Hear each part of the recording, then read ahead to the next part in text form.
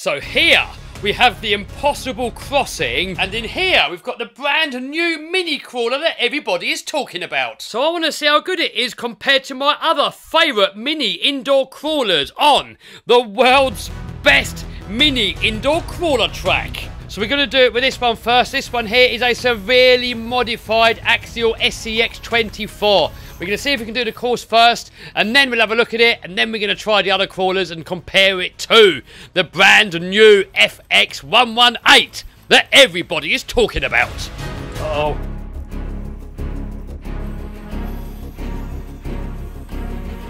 I think we've got to sort this out. Right, try again.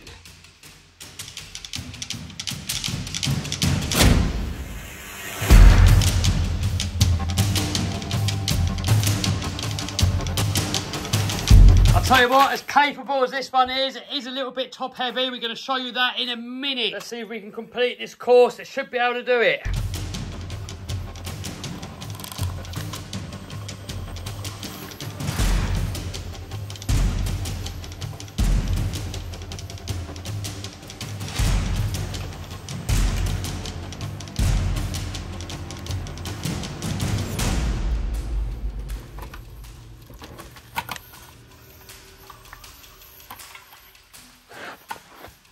So this here, almost no crawlers can make it up at all.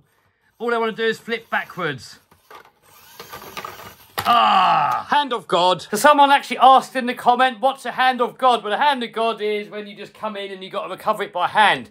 So I'm going to leave it up to you guys, the viewers, to comment down below and let me know in the comments how many hands of God each car had.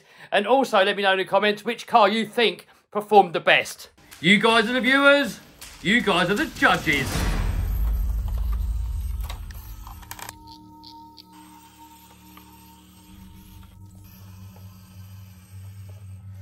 Last challenge. Here we have an angle meter. I want to see which one can go up the steepest. This one here is quite top heavy, so let's get it down to 45 degrees to start with. I believe for anything to even be classed as a crawler, it has to do at least 45 degrees. If you can't do that, it's not a crawler. Right, let's go.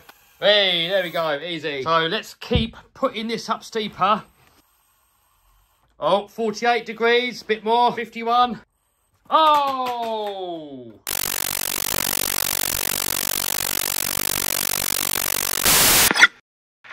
Oh guys, that awful audio there was this microphone here. When it's working, the audio comes out really crisp and nice.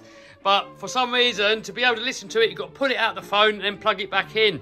And every time you plug it in, you've got the risk of it messing up the audio and sounding like it just did. So now, I've just got to say all that lot, what I just said again, but without this microphone. If anybody knows a good microphone solution for the iPhone, let me know in the comments. This is the microphone I used to use in my old iPhone, but that's got the old connection in there. So with the new iPhone, it's actually USB-C, so I've got an adapter there to put onto it. However, it doesn't pick it up, so no idea what's going on. Anyway, what I was saying, and back to the built-in microphone, so it might sound a little bit muffled, but anyway, that was the modified SCX24. So it's based on one of these. This one here is a stock one. So if we have a little look in here, it's got a metal steel chassis just like on a real crawler. It's got 4-link suspension, plastic live axles and a brushed motor. Now if we go over to the modified one, this one here, Furitech brushless motor and gearbox, trill metal axles. Now if you look at these ones here are actually portal axles. That means you get a lot more diff clearance. If we go back to the stock one, look at that, you can get one finger underneath the differential. Now we go over to the portal axles, we can get 2 fingers under there. And if we go over to the mighty Gravedigger, we can get a whole fist under there. Anyway, now let's see how well the stock one did. And then in a minute, we're going to have a look at this brand new crawler that everybody is talking about. So here we go, stock SCX24.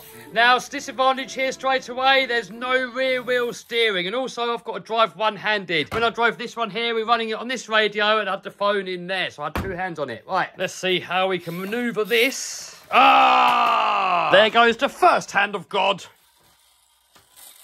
Oh, no! This one here is a little bit narrower than the other crawler, so that is probably a disadvantage. I can't go quite as slowly with this one. Bit of manoeuvring on top of the Gravedigger roof. Should get down there a bit nicer because of the lower centre of gravity, and yes, we did. But now, you've got to shunt it forward and backwards a few times to get it to line up, and we've got less ground clearance underneath.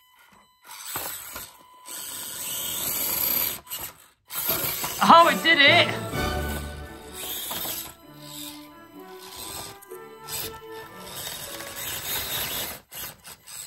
Oh, come on, come on, come on, come on. Oh, nearly, nearly. Oh, yes. Got to very gently back it up to get off of that ledge. Straighten up, and now. Bit of shunting forwards and backwards to get it to turn.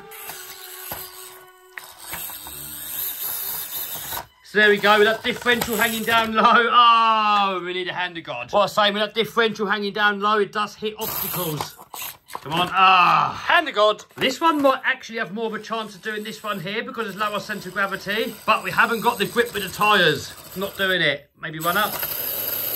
No, another hand of God. I'm losing count here. Comment down below how many hands of God. I can't remember now. Been too many. Right, here we go. It's making it. Come on. The articulation test. Look at that. Way less articulation, and it makes it way less stable. It's more likely to fall over when it doesn't articulate. And now here we've got a shunt because there's no rear wheel steering, but it should make the rest of this really easy. And I'm guessing by the time we get over to that hill climb, it's going to do it steeper because we've got a lower centre of gravity. Oh, so not really much difference. So although the upgraded one's got a higher centre of gravity, because it's got metal housing, it's sort of putting the weight back down again. Anyway, next, let's try the Devastator. That's if we can get it working. I think last time we used it, it didn't work. So he's been on charge for the past hour. The radio's on, so now let's turn the car on. So this one here's also got 4-wheel steering. No portals though, so only one finger. And it appears to not be working. Come on.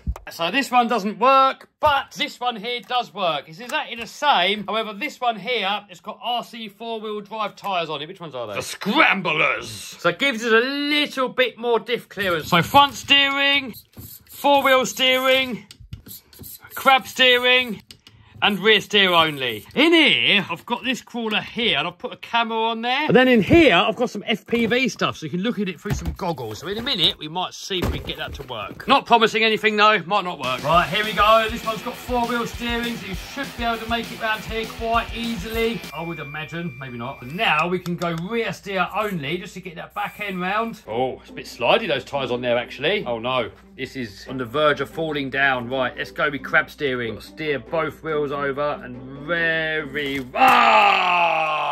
There we go. First hand of God. I think the issue is the rear steering is not fully centred. Looks is making it come off. Not really a fault of the car, more of a fault of setup. So now 4-wheel steering, and we should be able to manoeuvre it round there one go. And even though it fell over, no hands of God. Don't forget to keep tabs. Write in the comments down below how many hands of God each car is using. I'm not sure if the rear steer is actually helping here or making it worse. Oh, come on, come on, come on. Yes. Straight over, look at that. Oh, easy. It's making way too easy work of that. Look at that. Little shunt there.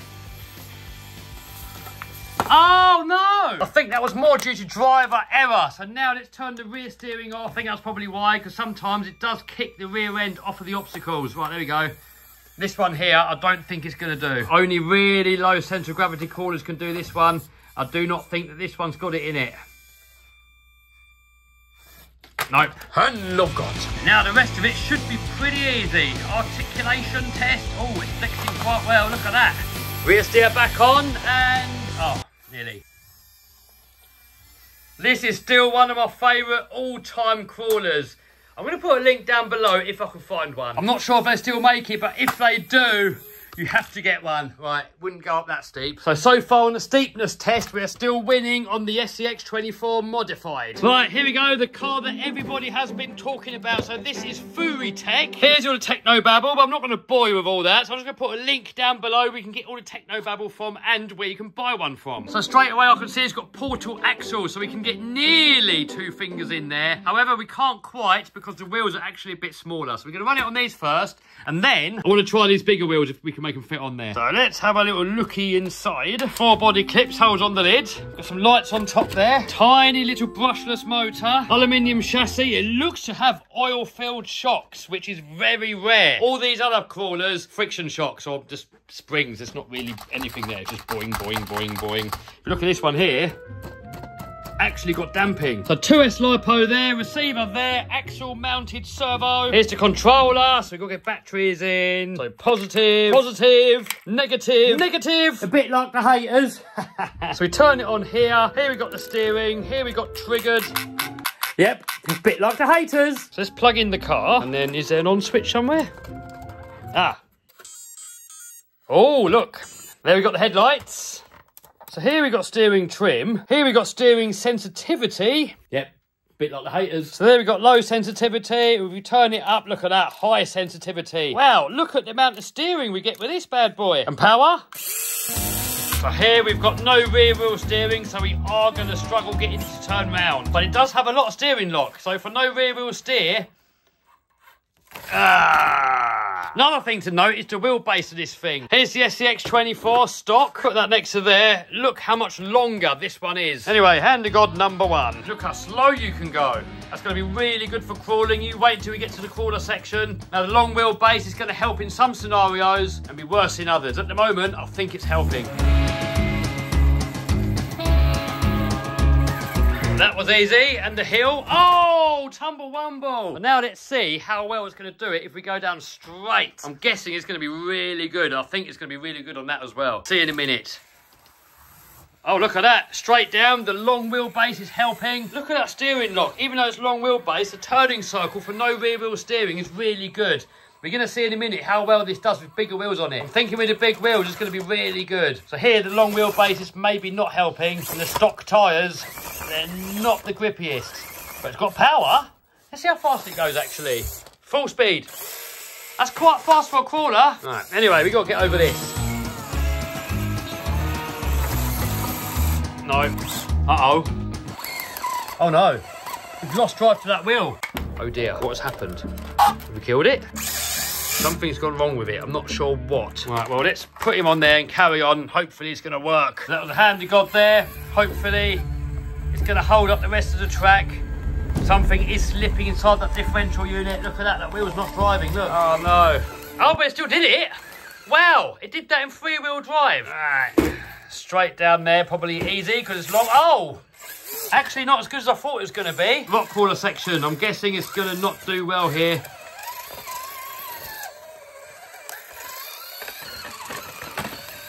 Let's have a look to see what went wrong with it. It's got these little things on here. Get that off and see what's up with that. A quick look at this, and then see if we can get the camera car to work. You can actually put the goggles on, drive this around looking at the goggles. It's going to look realistic. So let's see what happens. Let's get that wheel off and have a look to see what's going on. Next up, let's get this portal gear cover off and have a little look in there. I'm guessing the problem's going to be in there. So looking in there, we got metal gears. This is all metal. It's all metal in there. I don't know why it should be slipping. Put it back together and see what happens. So we've got these shock pliers here. I'm just going to hold that axle with these, then rev it up and see what happens.